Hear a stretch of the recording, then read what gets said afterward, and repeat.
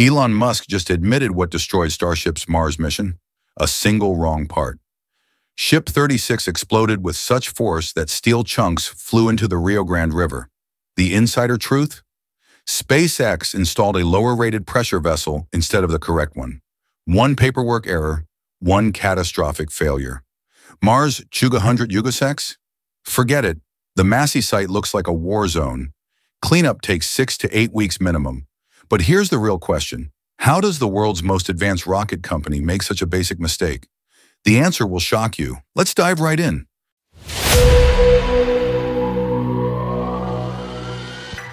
The investigation that changed everything. Our exclusive sources inside SpaceX just revealed something that should terrify anyone who cares about space exploration. The explosion wasn't random. It wasn't bad luck. It was completely preventable. Here's what happened in those final seconds before Ship 36 became a fireball. The static fire test was proceeding normally. Engines weren't even firing yet. Then, without warning, the composite overwrapped pressure vessel failed catastrophically. But why would a pressure vessel, designed to handle extreme forces, suddenly give up? The answer lies in a shocking discovery that SpaceX engineers are still grappling with. The paperwork showed that technicians had scanned and logged the correct COPV as installed. Every box was checked. Every protocol followed. But the actual hardware told a different story. The fatal mix-up, think of a COPV like the heart of Starship's life support system. It's a carbon fiber tank wrapped around a metal liner, designed to store gases at incredibly high pressures. These aren't off-the-shelf parts.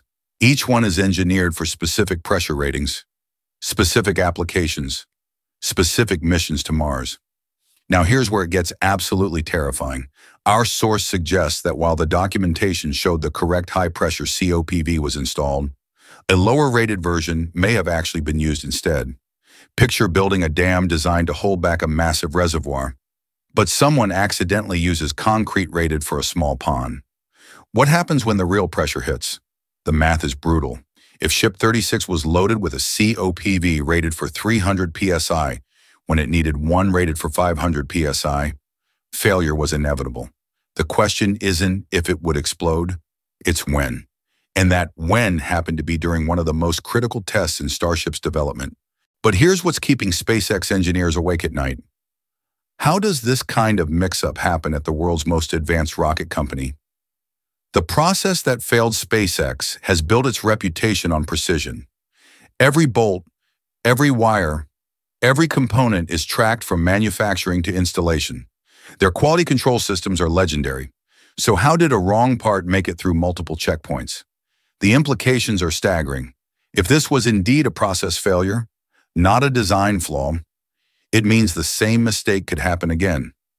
Tomorrow, next week, on the next Mars mission. Our source painted a picture of the investigation that's both thorough and terrifying. Teams are going through every step of Ship 36's assembly.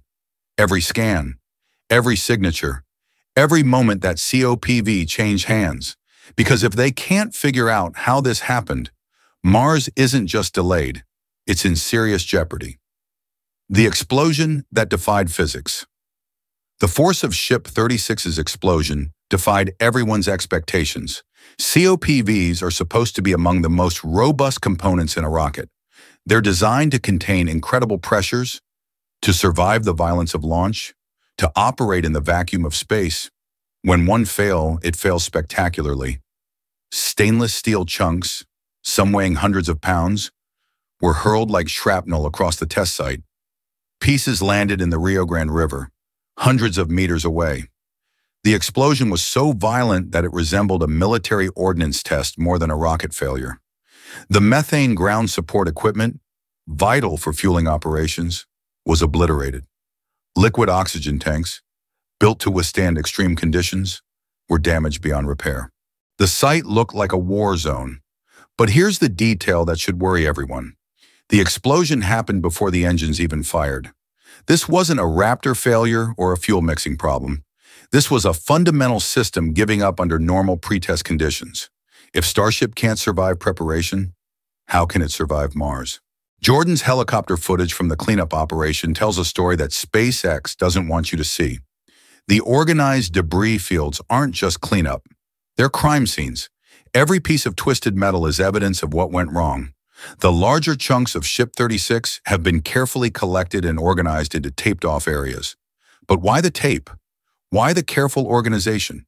Because SpaceX needs to reconstruct the explosion like investigators reconstruct a plane crash. Every fragment tells part of the story. The destroyed methane condensers remain untouched. Weeks after the explosion, this isn't neglect, it's preservation. These systems were closest to the failure point.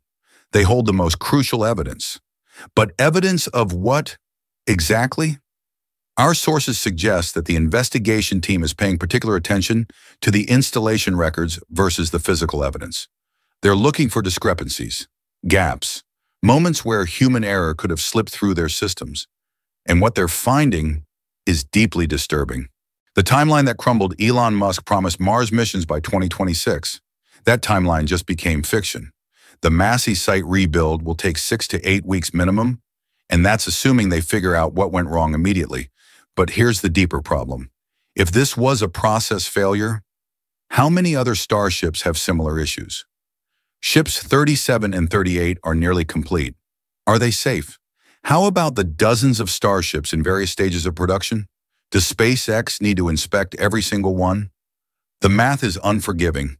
Every week of delay pushes Mars missions further into the future. Launch windows to Mars only open every 26 months. Miss 2026, and you're looking at 2028. Miss 2028, and must Mars colony dreams start looking like science fiction? The desperate alternatives with Massey down. SpaceX is reportedly considering alternative test methods. But what does alternative mean for a company that's already pushing the boundaries of rocket science? Our sources hint at temporary setups that might look unconventional. Instead of the sophisticated Massey facility, SpaceX might be forced to conduct critical tests at makeshift locations. The flame trench at Starbase remains operational. But is it sufficient for the advanced testing Starship requires? Here's the terrifying question. If SpaceX rushes to alternative testing methods to save their Mars timeline, are they increasing the risk of another catastrophic failure? Or are they accepting that the current approach is too risky to continue? While Massey burns, something interesting appeared at Starbase, a water-cooled flame bucket top ridge piece. This isn't coincidence. It's preparation. But preparation for what? This hardware is designed for the most violent forces in rocketry. The combined exhaust of 33 Raptor engines firing simultaneously. The checkered surface holds embedded cooling channels, built to absorb heat that would melt most materials. But here's the puzzle. This part could be destined for Florida's Starship pad, or it could be the first piece of a major Starbase upgrade.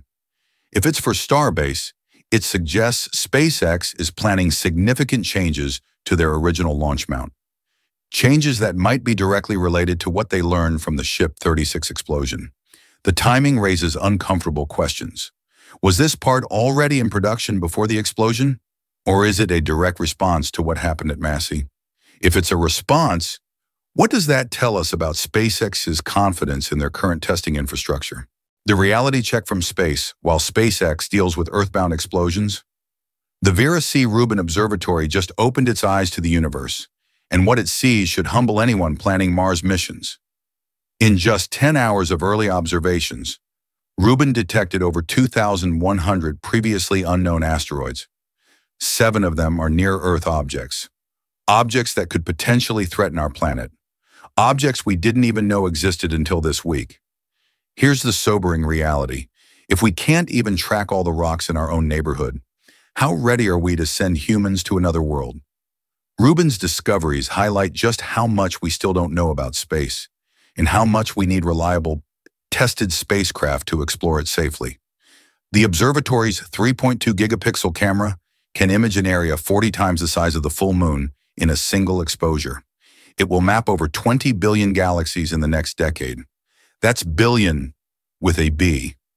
Each galaxy containing hundreds of billions of stars. The scale is incomprehensible. And yet, SpaceX can't even get a pressure vessel installation right on Earth. Does this put Musk's Mars ambitions in perspective? The competition closing. And this isn't just about one exploded Starship. It's about humanity's future as a spacefaring species.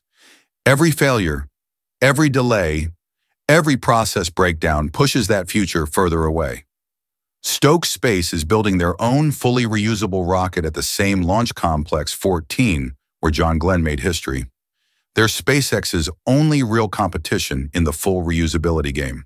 While SpaceX investigates explosions, Stoke is conducting successful engine tests and building launch infrastructure. They've completed over 53,000 seconds of hot fire testing. Their hardware is maturing quickly. What happens if Stoke succeeds while SpaceX struggles with quality control? What happens to the Mars timeline if SpaceX's main advantage, their head start, disappears? Amazon's Kuiper constellation is slowly coming together, providing real competition to Starlink for the first time. SpaceX's dominance isn't guaranteed. Every setback at Starbase gives competitors more time to catch up. The questions nobody wants to ask. Here's what SpaceX doesn't want you to ask. If they can make a mistake this basic on a test article, what about the spacecraft carrying astronauts? What about the starships destined for Mars missions with humans aboard? The COPV failure reveals something deeper than a simple part mix-up. It reveals potential cracks in SpaceX's quality assurance systems. Systems that will be responsible for keeping Mars colonists alive, millions of miles from Earth. Can those systems be trusted? Can the processes that allowed a wrong part to reach a test stand be relied upon for missions where failure means death? These aren't comfortable questions, but they're the questions that need answers before any human steps aboard a Mars-bound starship. The uncomfortable truth. Every rocket company faces failures. That's the nature of pushing boundaries. But this failure is different. This failure wasn't about pushing boundaries. This was about getting the basics right, about making sure the right part goes in the right place, about quality control systems that should never, ever fail. If SpaceX can't trust their own installation procedures, how can they trust anything else? How can they guarantee that the life support systems will work on Mars? How can they promise that the heat shields will protect returning astronauts?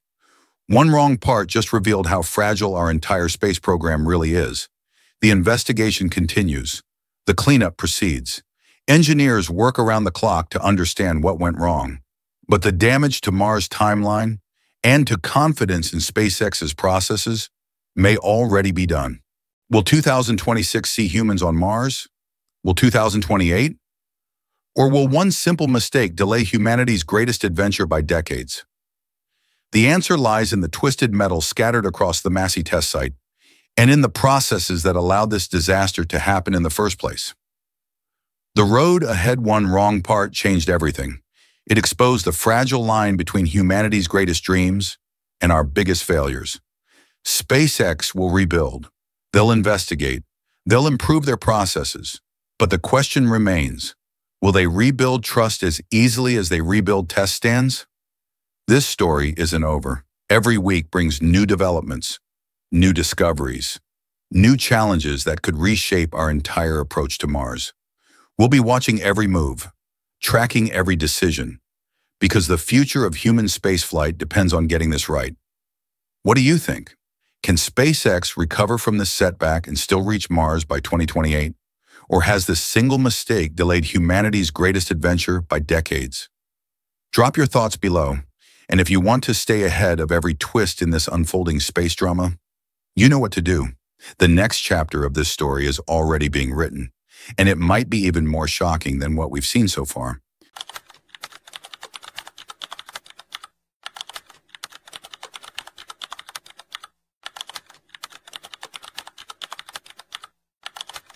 SpaceX released new S-36 wreckage photos, and something incredible happened.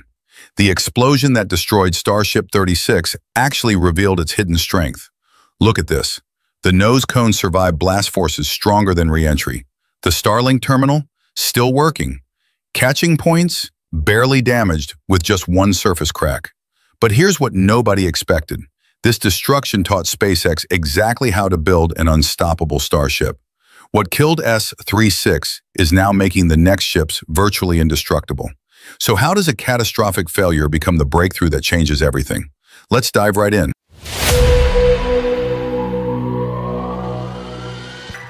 The wreckage that defied physics. The photos hit SpaceX headquarters like a thunderbolt.